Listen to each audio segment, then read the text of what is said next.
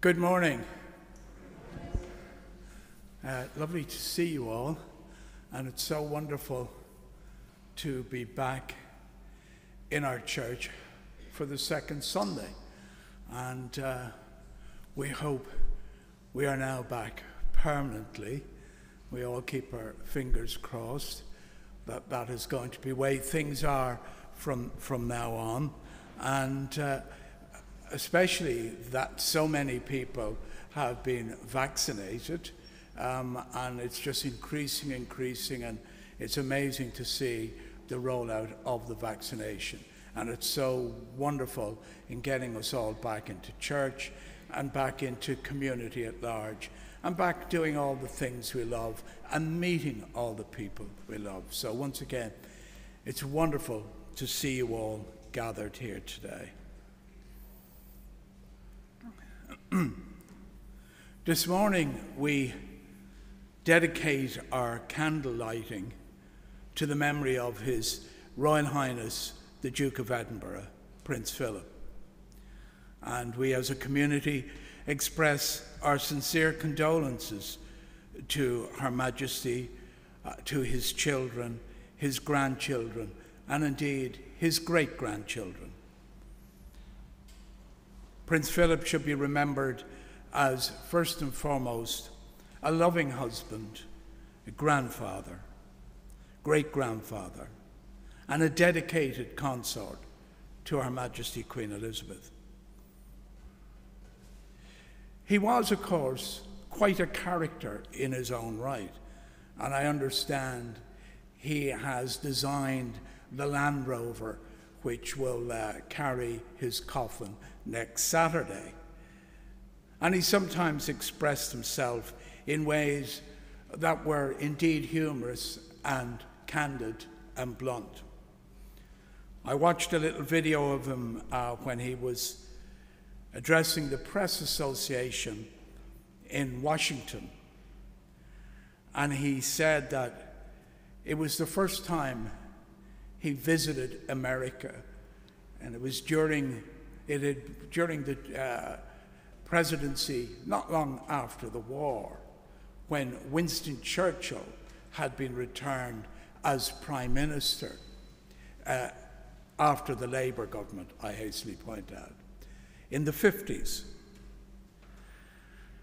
And when they were at a reception, an American lady approached the Queen and acknowledged her and said to her, and this is, by the way, Prince Charles's story. He said when the lady approached the Queen, acknowledged Her Majesty and said, I'm so glad to see your father is back in as Prime Minister, meaning Winston Churchill. And somebody leaned forward and said, no, Winston Churchill is not Her Majesty's father. So she turned and apologized to Prince Philip and said, oh, I'm sorry, I'm so glad to see your father back in as Prime Minister. The Irish President, Michael D. Higgins, recalled the Queen's visit to Dublin and the wonderful welcome he received as President on the first official visit of any Irish president to Windsor Castle. And he remembered with great love and affection, as he stated, their visit to Dublin and how he enjoyed the company of the Queen and Prince Philip.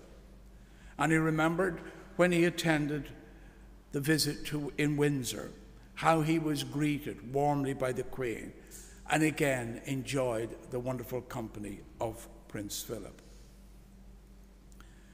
We should also remember his great contribution during the war, and was a noted war hero. And then, of course, the many initiatives he took afterwards during his service. In particular, the Duke of Edinburgh Award. And many of us would have observed people appearing on the television over the last couple of days talking endlessly about taking part in the Duke of Edinburgh Award. His view was If a young lad's out throwing stones or breaking windows, it would be better to get him involved in something like this. And I watched many young men talking about how the Duke of Edinburgh Award had saved them, in many cases, from a life of possibly even crime. And we know how the Duke of Edinburgh Award worked in conjunction and in cooperation with Gashka, the President's Ward, which was set up by the then Irish President, Mary McAleese. And the two worked very closely together, and still do to this day, on Gashka and the Duke of Edinburgh Award. There's a saying in Irish, Ní bheidh go le héad a rith seán, we shall not see his like again. I think in the case of Prince Philip, that is definitely true. And may I add, Yashde Gorev Anam Dealish, may his holy soul be on the right side of God. Farewell, sir. You've earned your rest. Rest in peace. Now light the candle in his memory.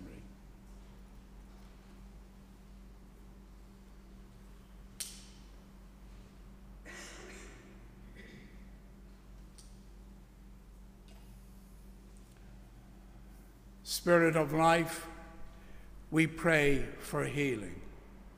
Spirit of life, we pray for the healers. Spirit of life, we pray for closeness in our hearts. Amen.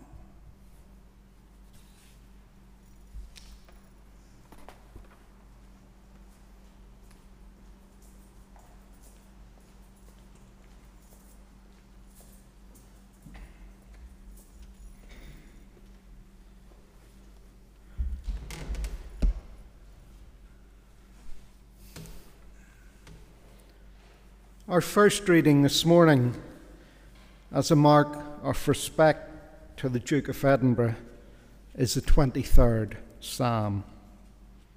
The Lord is my shepherd, I shall not want. He makes me lie down in green pastures. He leads me beside quiet waters. He restores my soul. He guides me in the paths of righteousness for his name's sake. Even though I walk through the valley of the shadow of death, I will fear no evil, for you are with me. Your rod and your staff, they comfort me. You prepare a table for me in the presence of my enemies.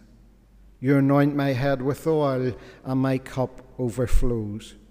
Surely goodness and mercy will follow me all the days of my life, and I will dwell in the house of the Lord forever. Amen.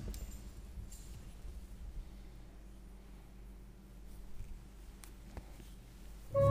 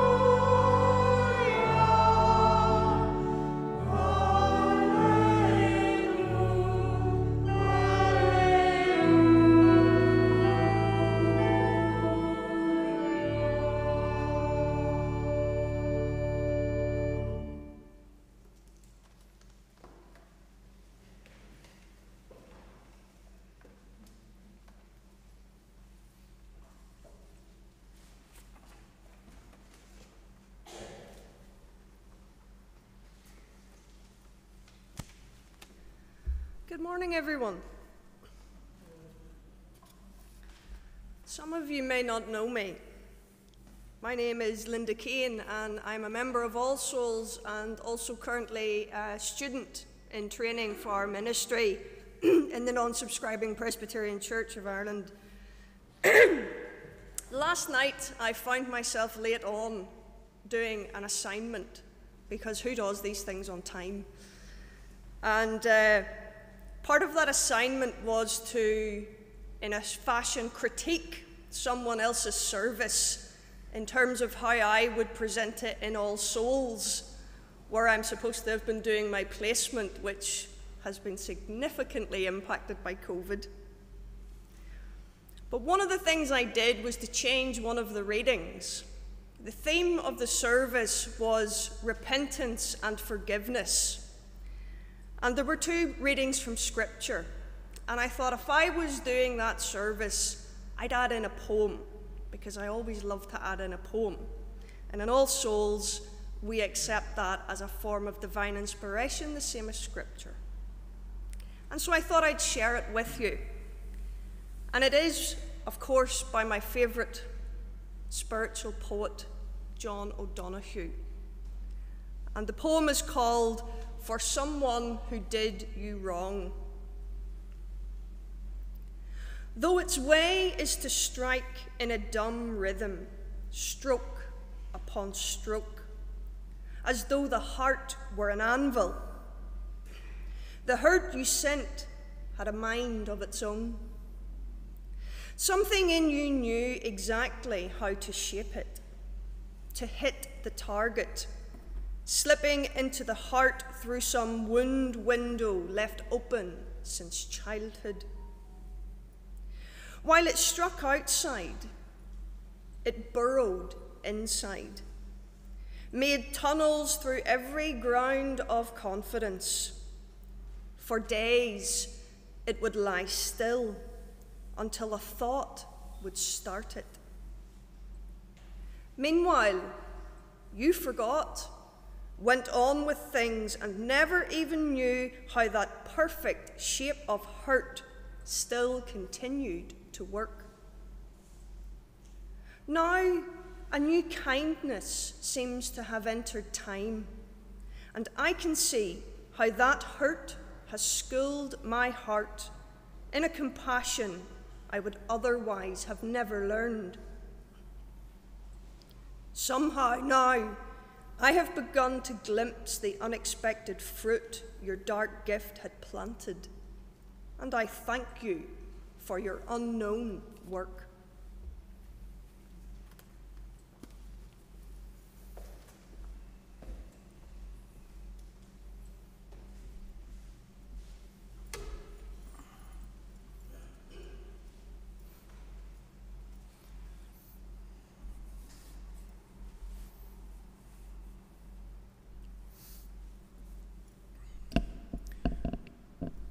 The collection of nations and islands that we live in, these islands, mostly known as the United Kingdom and, of course, the Republic of Ireland.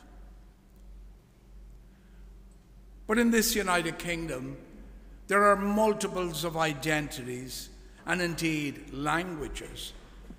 Many what would be perceived to be indigenous languages that are recognized officially, such as Scots Gaelic, Irish Gaelic, Welsh, now Manx, which is spoken by a couple of hundred people on the Isle of Man. Cornish, there are now some fluent Cornish speakers. And as I discovered on the island of Jersey, which is a mixture of French and English. And then there's all the other languages that have arrived here with numerous people from around the world. I think after English, I might be wrong, but I think Polish is probably the second most spoken language in the UK. Possibly Chinese, but I think it's Polish. But equally there is Chinese, Urdu and Hindu, and many, many more in communities in all the great cities that people live in. And all bound together with various workings of the English language. I say various workings of the English language because although we all believe we speak the same language, sometimes I'm not always sure. Even after 15 years living in Belfast, I struggle to know what's being said to me, or more importantly, the meaning of what's being said to me. And if I can explain it in this way, if you go to Cork, how does a Cork man say no? He says, I will, yeah. Now, I don't know if there's such an idiom here in Belfast, but I'm sure there is. And as I said, we're all linked together in so many ways. There are 6.7 million people in England who are of Irish origin or who are Irish. 6.7 million people in England alone. I always point out these three facts sometimes to people who follow sport like myself. When England was playing in the World Cup, and their captain was Harry Kane.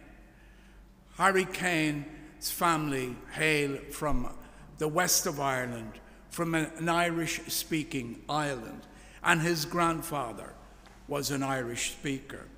So Harry Kane could have either captained the English football team or indeed the Irish football team. And then you have Owen Farrell, whose father, Andy Farrell, is the manager or trainer or coach of the Irish rugby team, and also hails from a family of Irish extraction. Owen could, in actual fact, Owen Farrell could play rugby for England or Ireland. And last but not least, when England won the World Cup in cricket, no less than Eoin Morgan. Now, Eoin Morgan is not of Irish extraction. Eoin Morgan is from Dublin, from Balbriggan, and played cricket in that neighbourhood, of which many people wouldn't be aware. But in North County Dublin, in places like Balbriggan, cricket is a working class game in that part of Dublin, a working class game. And Eoin Morgan would have learned cricket in that neighbourhood, where it's played with great passion. And last but most certainly not least, Rachel Blackmore. Let's hear it for Rachel Blackmore. An Irish woman, and the first woman ever to win the Grand National. What an amazing person she is. And sadly, the Grand National didn't have the thousands of people there this year that could have celebrated with Rachel. But I'm sure the celebrations regarding Rachel's great win will go on for some time yet. Now, equally amongst these islands, some may wish to go their separate ways. But however, even having said that, it's still a unique and pluralist society throughout these islands. Pluralist in the real sense that it embraces cultures and differences. And some of the institutions may puzzle an outsider. And I mean by that the monarchy and the affection and warmth that many, many people have for the monarchy, whereas some others may not. And it does puzzle people from outside looking in. The strong affection for Her Majesty the Queen in particular. And how that works along as a constitutional monarch with one of the oldest democratic parliaments in the world. Not always the best behaved parliament in the world, but still one of the oldest. I say one of the oldest because it's challenged by the Isle of Man and it's challenged by Iceland as to whether which is actually the oldest. I kind of go with the Isle of Man. Today, the Westminster Parliament is most likely the most diverse parliament in Europe, both ethnically and openly gay. There are 45 openly gay members of the Westminster Parliament. And this is in Europe, where there are still some countries where there's absolutely no way a member of Parliament would openly admit to being gay. 45 openly gay. I believe it is the most ethnically diverse parliament in Europe. And this is not just me deciding on this. This is according to Nina Gill.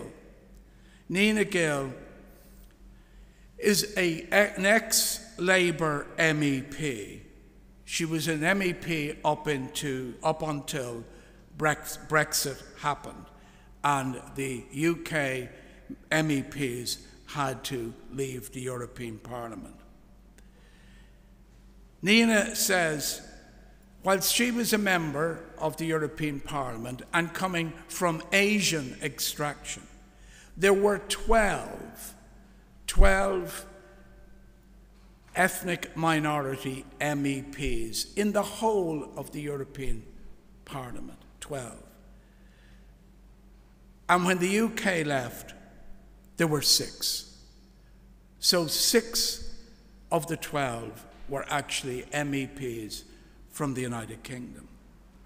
Now, even still to this day, ethnic minorities are still not truly represented as yet in the British Parliament. There is a way to go as yet.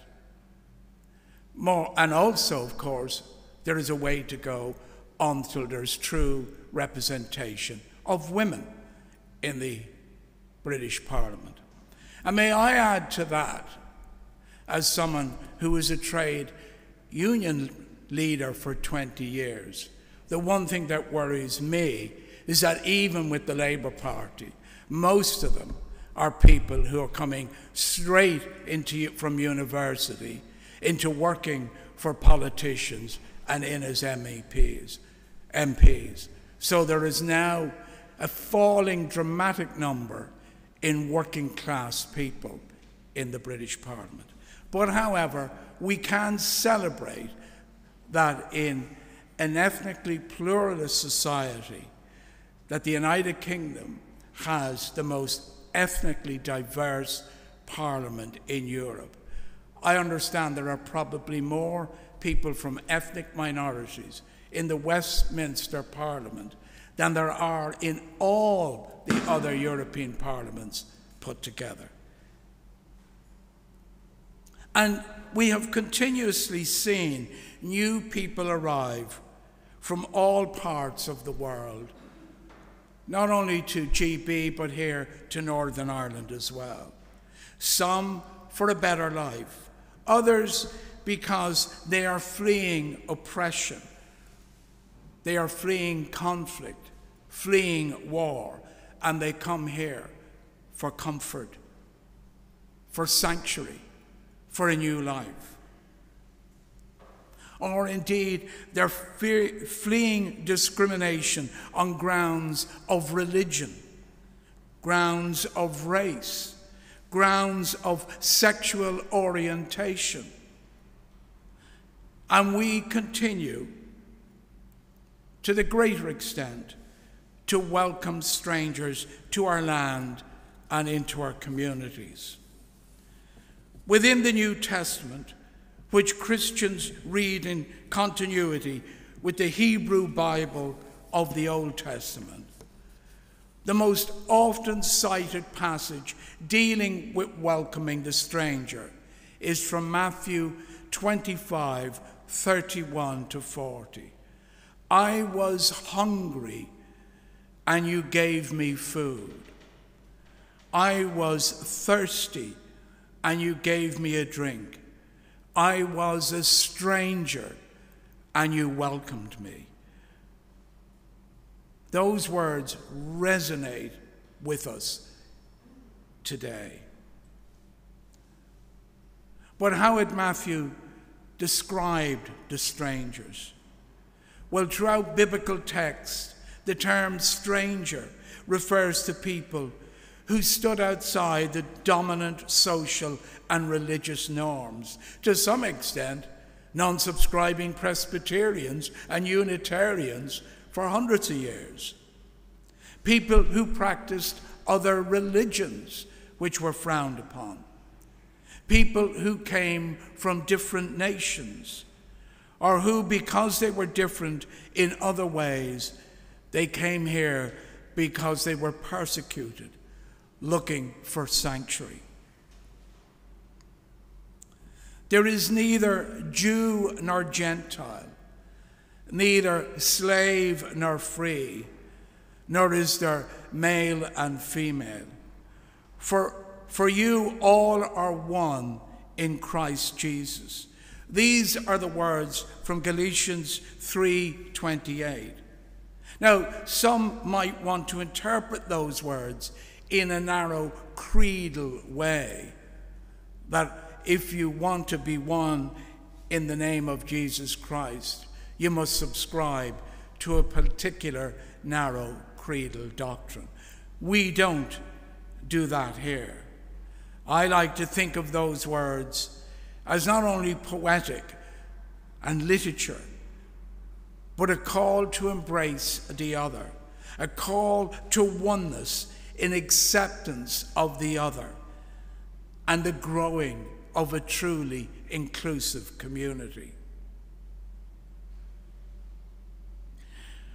The celebration of baptism is the welcoming of a new member into the family of God, and in our case, into this family, the family of all souls. Just as with birth, this is an occasion of great joy for the members of the church, as well as the person who has been baptized.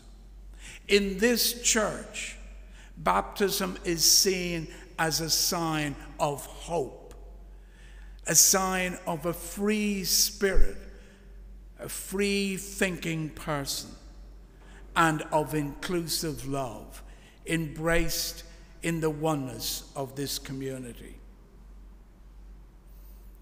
Today we welcome 4 new people in baptism, one as part of our service now, and later 3 in private baptism for particular reasons. So I ask Hadija to please come forward, and Linda.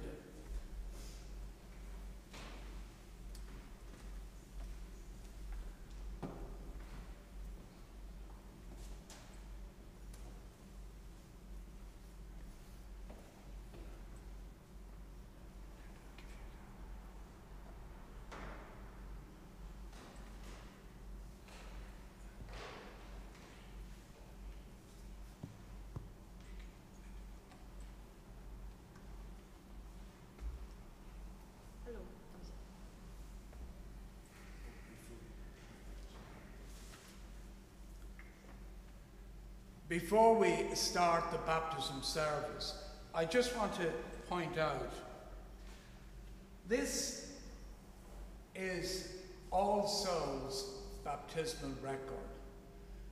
I think it's twice as old, if not more, than this building.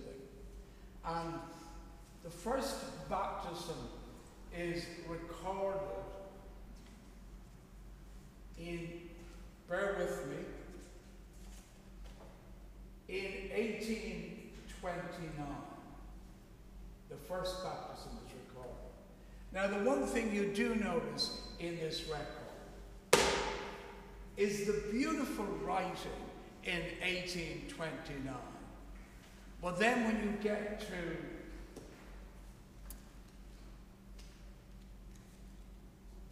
the present, you notice a decidedly disintegration of handwriting. And I'm sure anthropologists in the future will actually study that to see, was this mankind in reverse?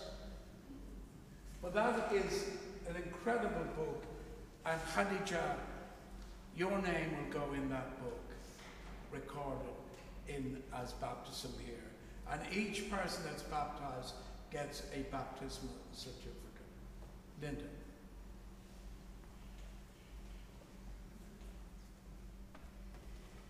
This is a service of thanksgiving, of recognition, and indeed of welcome.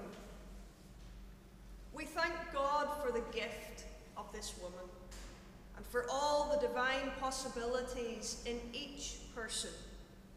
We believe that all who are born into this world are children of God and therefore in some measure share his spirit. We recognize their membership of the human family and welcome them into the fellowship of our faith, trusting that in it they may ever find inspiration and love and joy and the peace that passes understanding. We pray that they may prove worthy of their origin and heritage and be faithful to all the tasks of life they are called to fulfill.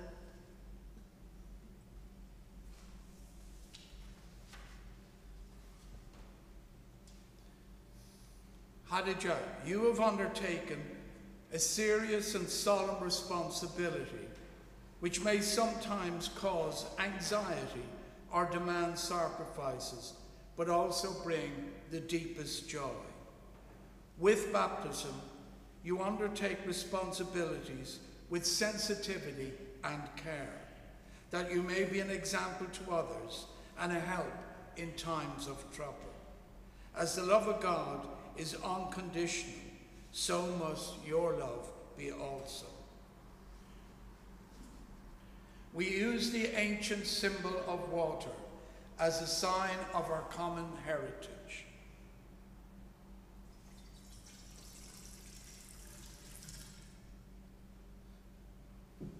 Essential to existence, water reminds us of our common bond.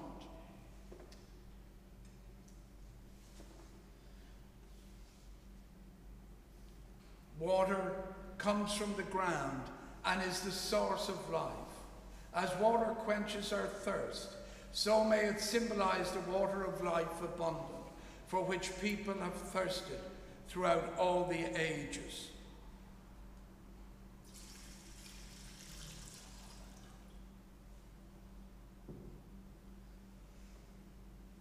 And as is the tradition in All Souls,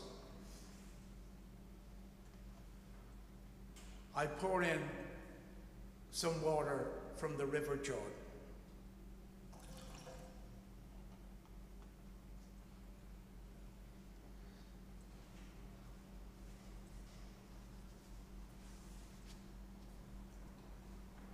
What name have you chosen for yourself? Khadija Mayanga, I baptize you with water as a symbol of the common life which is in all and in the world about you. We welcome you to the community of life on earth and dedicate you to everything which is beautiful and truthful and good. May your body be blessed. May you realize that your body is a beautiful friend of your soul. May you also have peace. May you also have joy in hearing, in seeing, in touching. May your senses always enable you to celebrate the universe. May your senses be awakened to the glories and beauties of life, and may you be sensitive to its suffering.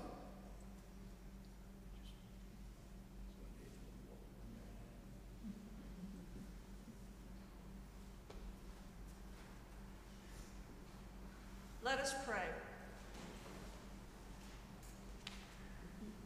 We remember the welcome and the blessing which Jesus gave to those children of his brought to him at Galilee. And we know that you will each welcome Hadijah to this, our beloved community in All Souls. May her life be long and filled with the joy of God's creation. And Hadijah, may you be surrounded by that divine love which can hold firm when all around seems shaken. And now let the peace and the love of Jesus be known within your home. And may you be enriched by your faith and sustained by your knowledge of God's inclusive love. Through Jesus Christ our Lord. Amen. Will you please welcome Hadijah into our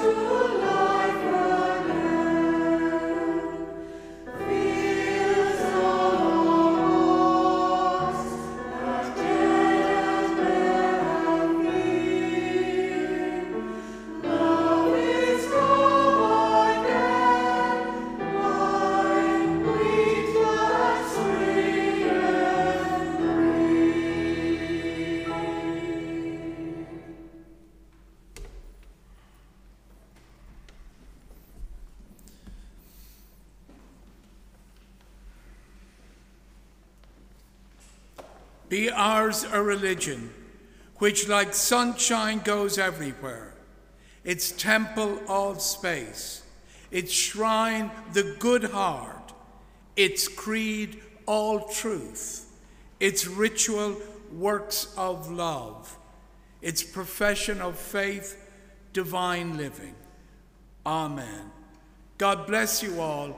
Go in peace.